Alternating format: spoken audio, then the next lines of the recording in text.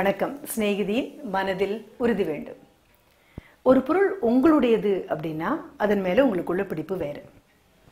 இன்னொருத்தருடையது அப்படின்னா உங்கள் பார்வையே வேறு. பொருளை மட்டும் நான் சொல்லலை, நமக்கு கொடுத்துருக்கக்கூடிய வேலைகள் கூட கண்டிப்பாக இது நான் செய்யணும், என்னுடையது, இதனால் எனக்கு லாபம் இருக்கும் அப்படிங்கும்பொழுது பார்வை வேறு.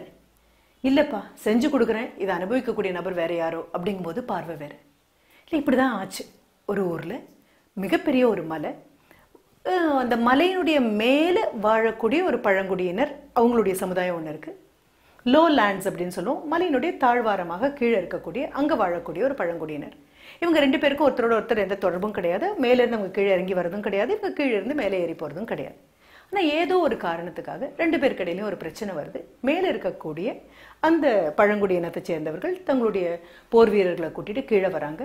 இவங்களை தோல்வி அடைய வைக்கிறாங்க. தோல்வி அடைஞ்சு இவங்க தடுமாறி நிற்கும் பொழுது இவங்க இனத்திலிருந்து ஒரு சின்ன குழந்தைய கடத்தி எடுத்துகிட்டு மேலே போயிட்டாங்க. அவ்வளவே தான். சரி, அந்த குழந்தைய காணோம். ஒரு வாரம் ஆச்சு, 2 வாரம் ஆச்சு, 1 மாத காலமே ஆயிடும் போல இருக்கு. இவங்க புதிதாக ஒரு வழி கண்டுபிடிச்சு மேலே போகிறதுங்கிறது முடியாத காரியம் மாதிரி இருக்கு. சரி, இதுக்கு மேலே அந்த குழந்தைய போய் கண்டுபிடிச்சு கொண்டு வந்து அந்த குழந்தை இருக்கா இல்லையான்னு கூட தெரியல. we will give it up, விட்டுடலாம். இதுக்கு மேலே இந்த பிரச்சனையை ஒன்றும் பண்ண முடியாது. தலைவனோட குழந்தை தான், அதற்காக நம்ம அத்தனை பேர் உயிரையும் பணையம் வச்சு போக முடியுமா என்ன அப்படின்னு ஒரு பாதி மலை ஏறி அங்கே கூடாரம் போட்டு பாதி அமைக்கிறதுக்காக முடிவு பண்ணி தடங்கல்கள் வந்த உடனே இதை விட்டுடலாம் அப்படின்னு இந்த தலைவனுடைய தளபதிகளாக இருக்கக்கூடிய போரில் மிகப்பெரிய வில்லாளிகளாக பெயர் பெற்ற அத்தனை பேரும் அந்த ஒரு யுக்தியை கையை விட்டுட்டு இறங்கிடலாம். அப்படிங்கும்போது மலைமுகட்டிலேருந்து ஒரு பெண்மணி இறங்கி வரதை பார்க்குறாங்க. அவ கையில் ஒரு குழந்தை இருக்கு. அவள் பக்கத்தில் வர வர வர வர தான் இவங்களுக்கு தெரியுது, எந்த தலைவனுடைய குழந்தையை காப்பாற்றணும் அப்படின்னு இவங்க பாடுபட்டாங்களோ அந்த தலைவனுடைய மனைவி.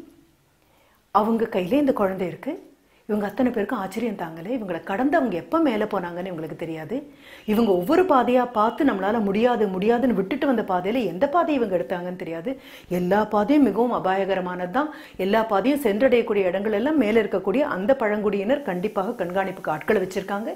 இத்தனை பேர் கண்ணிலையும் மண்ணை தூவி எப்படி இந்த அம்மா மேலே போனாங்க, எப்படி அந்த குழந்தைய எடுத்தாங்க, எப்படி பத்திரமா இவ்வளோ தூரம் பாதி மேலே திரும்பி வந்திருக்காங்க.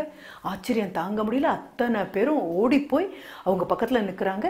நிற்கும்போது இவங்களுக்குள்ள இருக்கக்கூடிய அந்த இவங்க அத்தனை பேருக்கும் உள்ள ஒரு சின்ன அணித்தலைவனாக இருக்கக்கூடிய நபர் உடனே கேட்குறான், நீங்கள் எப்படி போனீங்க, எப்போ போனீங்க, எங்களை கடந்து என்னைக்கு போனீங்கன்னு கூட எங்களுக்கு தெரியாது.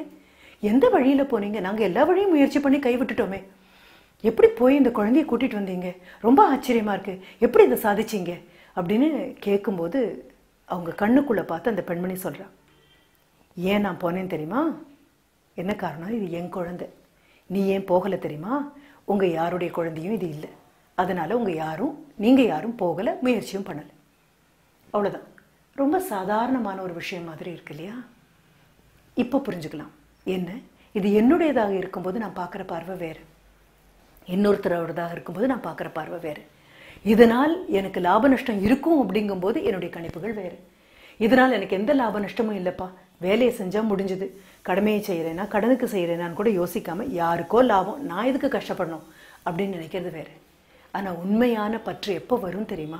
ஒவ்வொரு வேலையும் என்னோடது, இதனால் வரக்கூடிய லாப நஷ்டங்கள் வேற யாருக்கோ போனாலும் அதுவும் இன்னொரு மனிதருடையது தானே அப்படின்னு பார்க்க ஆரம்பித்தோம் அப்படின்னா, இந்த அம்மா சொல்கிறாங்க இல்லையா, நான் எப்படி வழி கண்டுபிடிச்சு மேலே போய் குழந்தைய கொண்டு வந்தேன், ஏன்னா இந்த குழந்தை என்னோடது அப்படின்னு சொன்னாங்க இல்லையா, அதுதான் மிக அழகான ஒரு பற்று.